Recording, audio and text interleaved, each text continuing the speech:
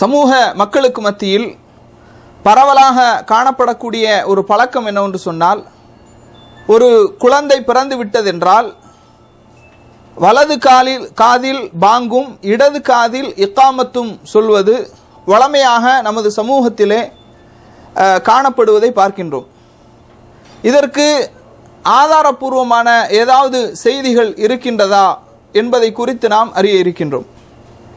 இந்த வலது காதில் பாங்கும் இடது காதில் இக்காமத்தும் சொல்லப்படுவது சம்பந்தமாக பிரபல்யமான 3 ஹதீஸ்கள் முன்வைக்கப்படுகின்றது. அபி ராஃபி தொட்டும் அறிவிக்கப்படுகின்றது, ரஅய்து ரசூலுல்லாஹி ஸல்லல்லாஹு அலைஹி வஸல்லம், அல்லாஹ்வுடைய தூதர் ஸல்லல்லாஹு அலைஹி வஸல்லம் அவர்களை நான் பார்த்தேன். அஸ்ஸன ஃபி உதினில் ஹஸன் இப்னு அலி, அலி ரலியல்லாஹு அன்ஹு அவர்களுடைய மகனான ஹஸன் ரலியல்லாஹு அவர்கள் பிறந்தபோது அவர்களுடைய காதிலே அல்லாஹ்வுடைய தூதர் அவர்கள் பாங்கு சொன்னார்கள் என்ற ஒரு செய்தி அபூதாவுதிலே 5105வது செய்தியாக, திருமதியில 1514வது செய்தியாக இடம்பெறுகின்றது. ஹாஃபிஸ் இப்னு ஹஜர் அஸ்கலானி ரஹிமஹுல்லா அவர்கள் இந்த ஹதீஸை குறித்து சொல்லும்போது சொல்கின்றார்கள், இந்த ஹதீஸிலே ஆசிப் இப்னு உபைதில்லா என்ற ஒரு மனிதர் இடம்பெறுகிறார். இவர் பலஹீனமானவர். இந்த செய்தி தல்ஹீசுல் ஹபீர் என்ற நூலிலே 4வது பாகத்தில் 149வது பக்கத்திலே இடம்பெறுகின்றது.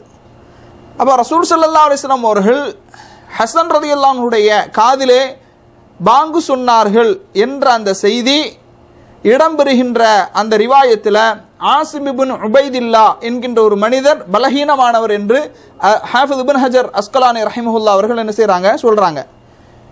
இது பாங்கில் குழந்தை பிறந்தவுடன் காதில் பாங்கு சொல்வது சம்பந்தமாக பிரபல்யமாக சொல்லப்படக்கூடிய ஹதீஸுகளில் இது ஒன்று.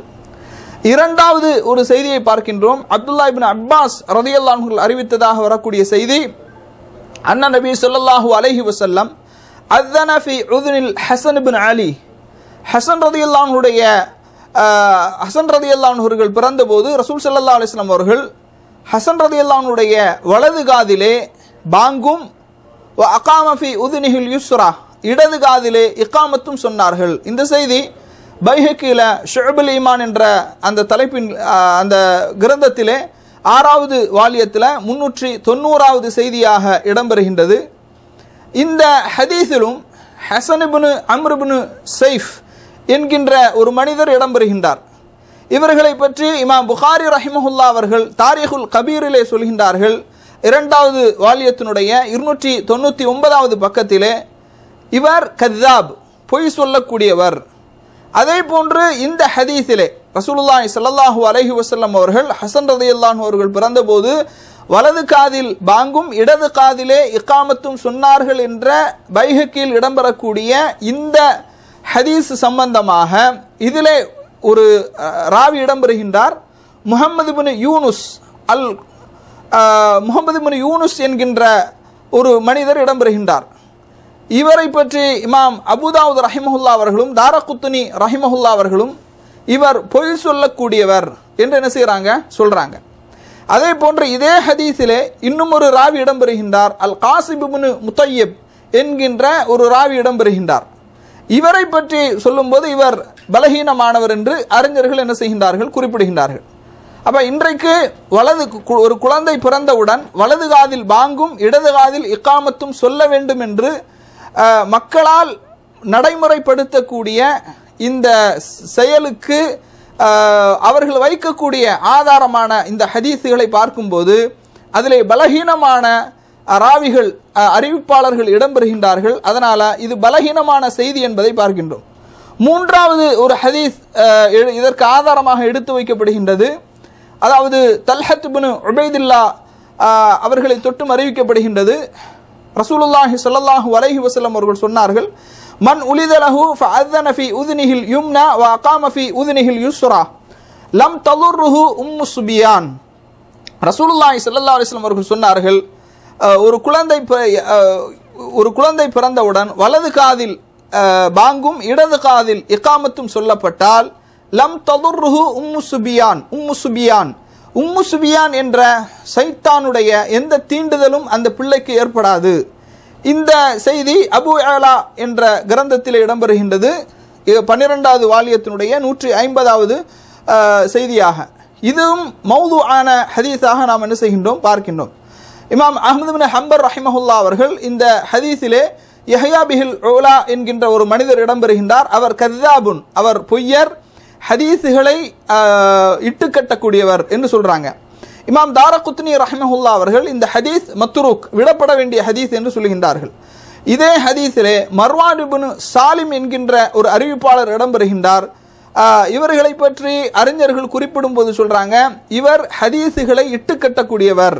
இமாம் புகாரி, இமாம் முஸ்லிம், அபு ஹாத்திம் அர்-ராஸி இவர்களெல்லாம் சொல்கின்றார்கள் இந்த ஹதீஸ் முன்கிர், இந்த ஹதீஸ் முன்கிரான ஹதீஸ். இமாம் தாரகுத்னி ரஹிமஹுல்லா அவர்கள் இந்த ராவிகளை பற்றி சொல்லும்போது இவர்கள் விடப்பட வேண்டிய ராவிகள் என்று என்ன செய்யறாங்க சொல்றாங்க. இமாம் அல்பானி ரஹிமஹுல்லா அவர்கள் சில்சிலத்துல் அஹாதீஸுல் ضعீஃபாவில 321வது செய்தியாக இந்த ஹதீஸை குறிப்பிடுகின்றார்கள். மௌது, இட்டுக்கட்டப்பட்ட ஹதீஸினுடைய தரத்தில் என்ன செய்யறாங்க பதிவு செய்யறாங்க. அப்ப கண்ணியத்திற்குரிய சகோதர சகோதரிகளே, பிரபல்யமாக வைக்கப்படக்கூடிய இந்த 3 ஹதீஸுகளும் அதிலே இடம்பெறக்கூடிய ராவிகள், அறிவிப்பாளர்கள் வரிசையில பல குளறுபடிகள் இருக்கின்றது. மிக மிக பலகீனமான அறிவிப்பாளர்கள் இடம்பெறுகின்றார்கள். அதே போன்று 4வது ஒரு ஹதீஸ் இந்த செயலுக்கு, அதாவது வலது காதில் பாங்கும் இடது காதில் இகாமத்தும் சொல்லப்படுவதற்கு ஆதாரமாக தப்ரானியிலே இடம்பெறுகின்ற 9250வது செய்தியாக ஒன்றை ஹதீஸை ஆதாரமாக வைக்கின்றார்கள். அறிஞர்கள் சொல்றாங்க, ஹதீஸுன் ضعீஃபுன் ஜித்தன், முற்றிலும் பலகீனமான ஹதீஸ். இதுல அஹ்மது பின் ரஷீத் பின் ஹசீம் என்கின்ற ஒருவர், பலகீனமான ராவி ஒருவர் இடம்பெறுகின்றார்.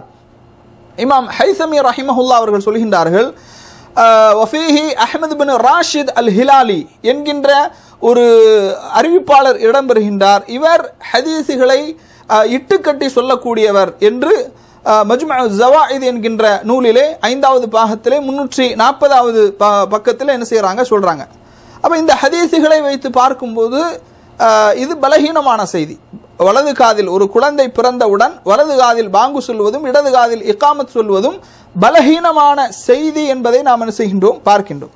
அடுத்ததாக கண்ணியத்திற்குரிய சகோதரர்களே, இமாம் மாலிக் ரஹிமஹுல்லா அவர்கள் இது சம்பந்தமாக இமாம் மாலிக் ரஹிமஹுல்லா அவர்கள் சொல்லக்கூடிய ஒரு செய்தி மவாஹிபுல் ஜலீல் லி ஷரஹ் முக்தசர் ஹலீல் என்கின்ற கிதாபிலே 2வது வால்யத்தினுடைய 86வது பக்கத்திலே இடம்பெறுகின்றது. இமாம் மாலிக் ரஹிமஹுல்லா அவர்கள் இதை வெறுத்திருக்கின்றார்கள் என்ற ஒரு செய்தியை நாம் என்ன செய்கின்றோம் பார்க்கின்றோம். இமாம் மாலிக் ரஹிமஹுல்லா அவர்கள் வகரிஹ மாலிக், இமாம் மாலிக் ரஹிமஹுல்லா அவர்கள் இப்படி பிறந்த குழந்தை வலது காதில் பாங்கு சொல்வதும் இடது காதில் இகாமத் சொல்வதும் இதை வெறுத்திருக்கின்றார்கள் என்ற செய்தியை பார்க்கின்றோம். காரணம், மதுஹபை நேசிக்கக்கூடிய, மதுஹபை பின்பற்றக்கூடிய மக்கள் கூட கொஞ்சம் எண்ணி பார்க்க வேண்டும்.